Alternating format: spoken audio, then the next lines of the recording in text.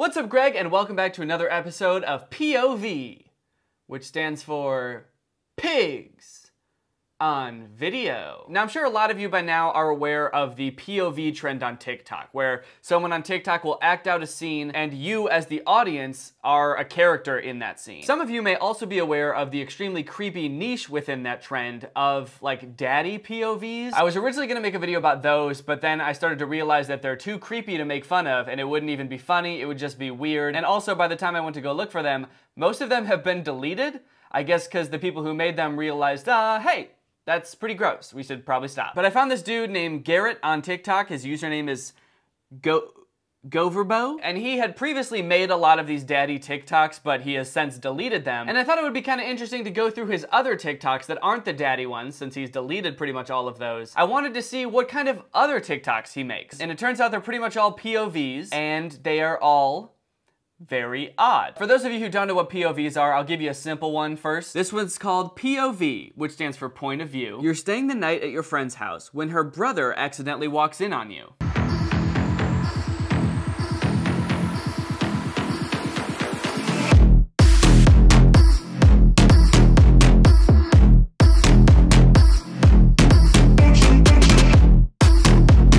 Pretty much everyone's fantasy, I think we can agree. You're staying at a friend's house, there's a knock on the door, and their brother comes in, and he, like, eyes you up and down. I think deep down we'd all like our friends' brothers to undress us with their eyes. Just sounds kind of fun. But I would say that them being that innocent is pretty rare with old Goverbo. For example, this one is called Your Boyfriend Snuck Into Your House After You Ignored Him All Day. A pretty reasonable response, honestly. Let's check it out.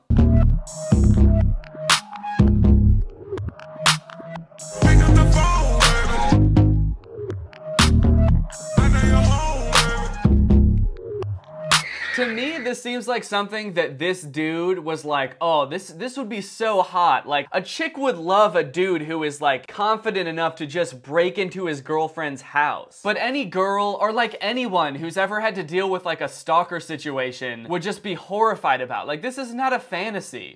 I want me a boyfriend who's not really so much of a boyfriend, but more of a stalker, because I don't really know him, and he keeps texting me. I don't even know how he got my number. But after a day of me not responding, if he could, like, break into my house, that would be awesome. Preferably while I'm, like, taking a shower or some shit. Do you think that he would actually do this? If she's not responding to you all day, like, you probably did something wrong, right? Like, she's not just ignoring you for no reason, or maybe she's busy, maybe she just wants some space, but you're just like, nah, fuck that. I'm gonna break into her house. And when she finds me, I'm gonna say, pick up the phone, baby. So yeah, kind of like romanticizing a creepy stalker relationship. Not great.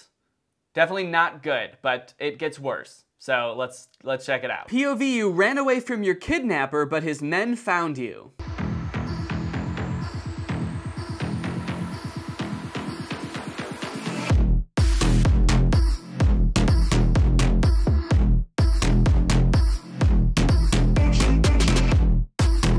Yeah, that's how kidnapping works. Now you're stuck with me, because I kidnapped you. Really nice of him to spell that out for us. Thank you, Goverbo. I don't get how this is like an appealing situation for anyone. You could make the argument that, like, sure, lots of people probably think he's cute, but that doesn't mean that you want to be kidnapped by him. Do you know why people get kidnapped? It's not for good reasons. It's not like this dude is like, sorry, I just wanted to kidnap you because I want to be your boyfriend. I want to treat you really nice, and you're free to go whenever, okay? People get kidnapped for really dark, bad reasons. Like, it seems like the point of this is that you're scared that you got kidnapped, but then he takes off his mask and you're like, woo!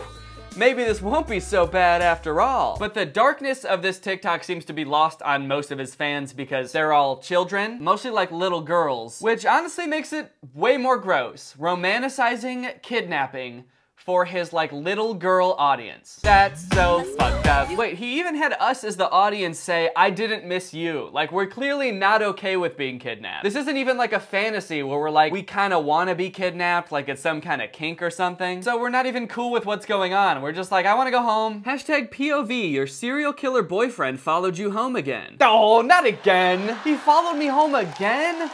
Ugh, when will this serial killer boyfriend learn? I'm sorry, but what the fuck is a serial killer boyfriend? He just kind of throws that into the caption like, we all know what that means, right? We've all had a serial killer boyfriend, or have been a serial killer boyfriend.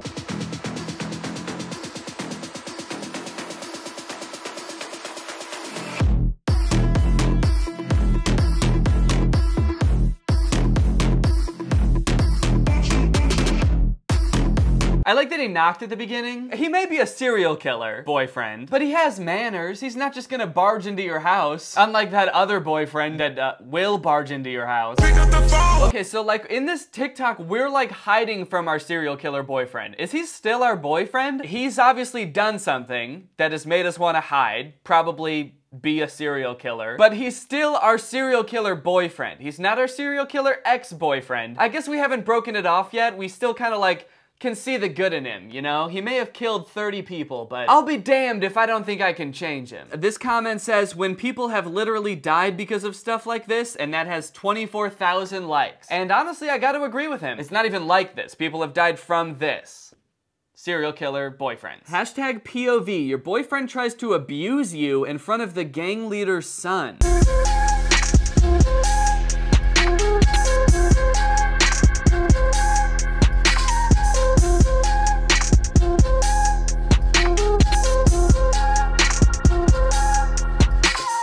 What does this even mean? I don't understand the premise of this TikTok. So my boyfriend is trying to hit me or something, but then we're saved, and not by the gang leader, but the gang leader's son. First off, are we in a gang? Did our serial killer boyfriend initiate us into a gang without us knowing? This is the first I've heard of it. There have been no other TikToks so far about us being in a gang. So you just have to accept right off the bat, you're in a gang. I really love that it's not the gang leader that's saving us. Like that would be almost like this, I could understand that being kind of like a hot, powerful position, you know, he's in charge, but instead it's the gang leader's son. I just picture like this 12-year-old dweeby kid, like, listen here, Buster, you don't want to tussle with me. My daddy runs this gang and he's strong as hell. Nothing hotter than a man with a powerful dad. POV, I have no real money or influence, but my dad runs a gang. Hashtag POV, you threaten the new mafia boss's son. Okay, so I guess this is another one about the gang leader's son.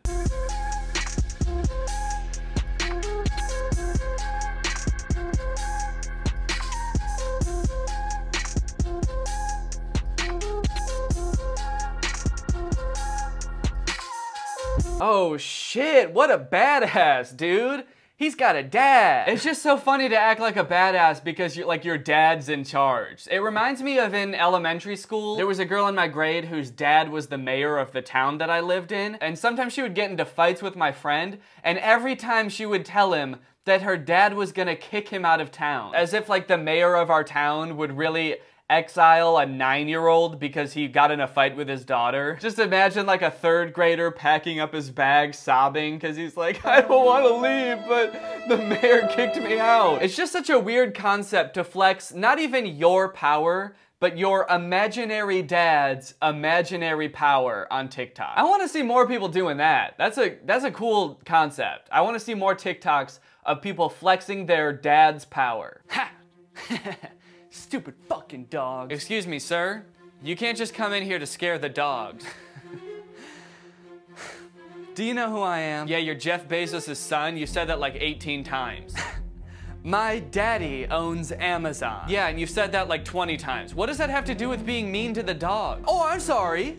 I'm so sorry. You think that just because I haven't spoken to my father in 5 years doesn't mean I can't get old King Amazon on the phone right now and tell him to make your Alexa evil? I didn't think that until just now, but honestly, yeah, it sounds like he wouldn't pick up. I feel sorry for you. My dad's the richest turtle in the world. He'll ruin your life. Turtle? I said man. I'm sure you meant man, but you said turtle. My dad doesn't look like a turtle. This one is one of my favorites. It's called hashtag POV. You tell your vampire dad about the boy who hits you at school. So get ready for vampire dad.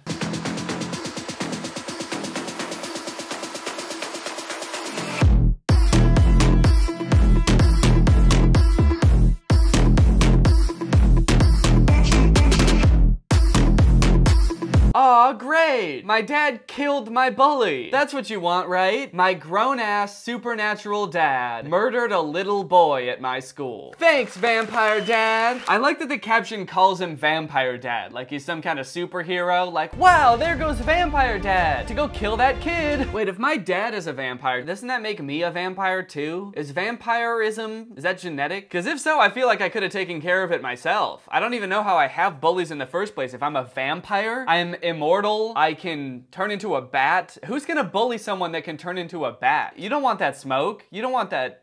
You don't want that bat. You don't want that puff of smoke as I turn into a bat. So I really like the concept of this TikTok. I like Vampire Dad a lot. I feel like that provides a lot of good unexplored territory. We could do a lot with Vampire Dad. What I don't like about this TikTok is that this fucking dude doesn't even look like a vampire. He looks like a sexy vampire, like a Twilight vampire. He doesn't even have fangs. He's just some guy. Can you imagine how different this TikTok would be interpreted by like all of his little girl fans if it was like a classic looking vampire? Vampire Dad! Oh, Vampire Dad! A kid went missing at our school today! Oh, no! Was it that boy who bullies you? Yeah! Wait, how'd you know that? Just a lucky guess. Wait, is that him? Huh? Right there! That's my bully! Except he's got like a bite mark on his neck and he looks like a vampire. Oh, yeah! I guess it is. What a coincidence. Dad! Did you try to murder my 8-year-old classmate? Uh-oh, looks like he caught me. Oh, Vampire Dad. Whoops. Wait, so you turned him into a vampire. Doesn't that make him immortal? Oh, fuck, you're right. Oh great, another vampire one. POV, it's your first time kissing a vampire. Oh gosh, I'm kind of excited. I didn't know that I would be kissing a vampire today. Gosh, okay, well, here it goes. I wanna be a weekend lover. Yeah, I'ma be the best and Oh shit, did you bite me? I guess I did. I'm sorry. whatever you got. I wanna mess up your cover. You're bleeding. I guess because I bit you. Why do I seem surprised that he's bleeding if I just bit him? Oh shit, you're why the fuck are you bleeding? Gross. He's like, you bit me. The way my lips feel on your body. Paper moving in the dark. With every breath we take, you're falling. This is my first time kissing a vampire. All right, let's get that straight. I bit him? I'm not a vampire. I'm kissing a vampire, and I bite him. If I'm just a regular ass dude, why would I bite a vampire? Wouldn't he bite me? And on the neck, not on the mouth? Also, how hard did I bite him that he's already got that much blood all over him? I must have really chomped down hard on him, just Oh boy, and look how he goes back in for that second kiss. Just like, oh yeah, give me some of that.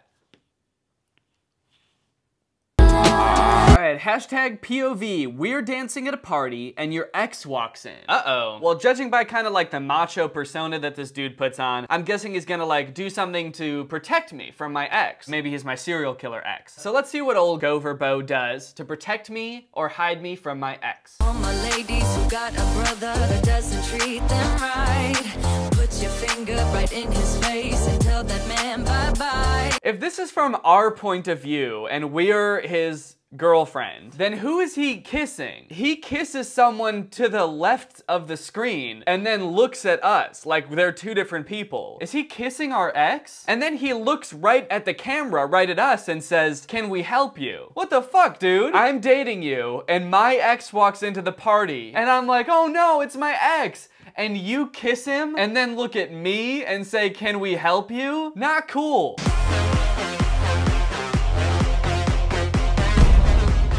Oh shit. Serial killer babe? My ex is here. Don't worry, sweetheart. I got this. Thanks. Hey, fuckface. Oh, what's up? Babe? Hello? I'm right here. Hey, can you shut up? I'm trying to smooch your ex. Yeah, seriously, you think we give a shit about you? Get out of here. I'm trying to get some serial killer action. Yeah, go home. Oh my god, you're the worst serial killer boyfriend ever. That's not what your serial killer ex thinks. He's right. That's it. That's it, we're serial killer done. Oh please, you think you're gonna serial killer break up with me? Well, you can't, cause I'm serial killer breaking up with you. Wait until my vampire dad hears about this. You're right.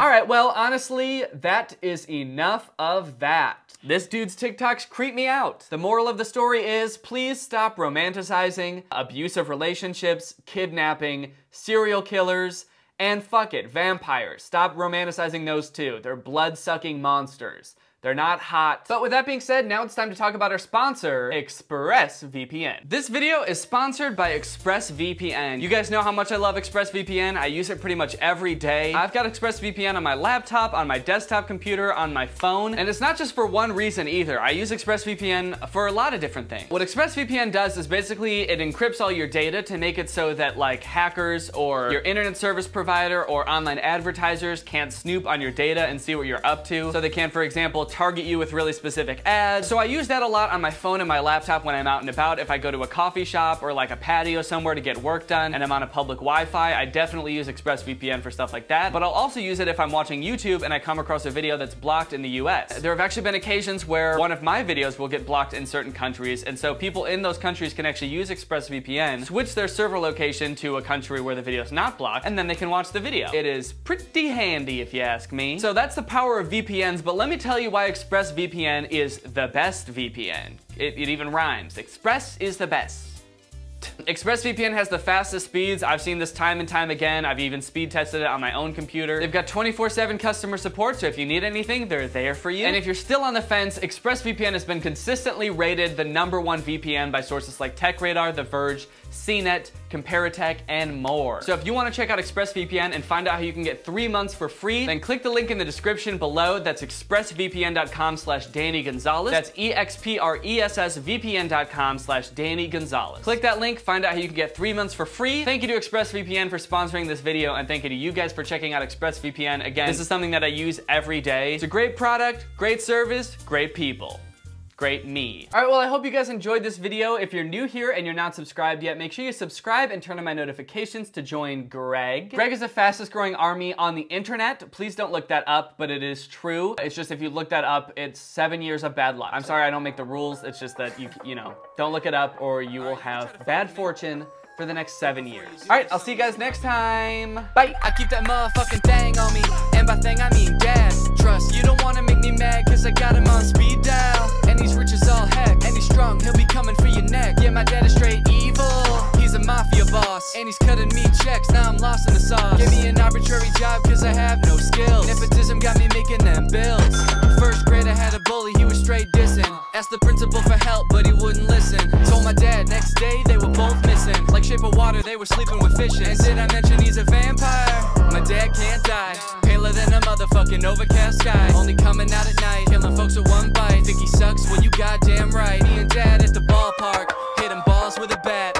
If you bully me, you're gonna brawl with a bat. Who needs a sugar daddy when you got a sugar dad? Unlimited allowance, no cap. Dad been alive for 400 years. Vampire shit, he don't show up in the mirrors. Rich man shit, he don't show up for his kids. How we live forever, but ain't got time for his kids. But it's cool, I get that money from the top, bitch. Call that trickle down economics. You don't wanna mess with me, I promise. The money never stops, but it's got a lot of commas. If I have a bad dream, then I'm hopping in his coffin. Dad's richer than Jeff Bezos. It ain't fall, but he's raking up pesos. Putting all my haters underneath gravestones. I'm like a baby mouse, cause he feed me queso. Little bread like panko. You will never have a rich dad. You will always have a tiny baby bitch dad. You could have money in the bank, but your dad can't